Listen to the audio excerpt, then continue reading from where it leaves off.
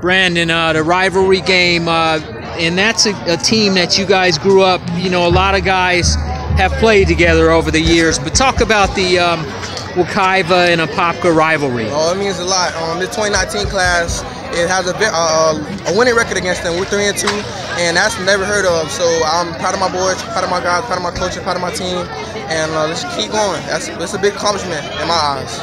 How special was that victory tonight? It's a W, and you guys move forward to continue working on your dream of a state title. It's very special because the last 3 times we've been in Apopka, we've been victorious. So we want to go into round 3 of the playoffs with high hopes and full-headed steam, and let's get this win.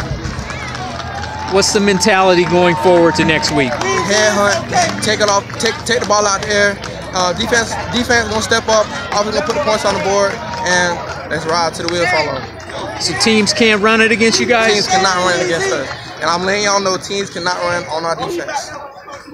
Anything else you want to tell your fans? Hail to Pitt, A2P, check your boy out next week, round 3 already. Thank you. Appreciate it.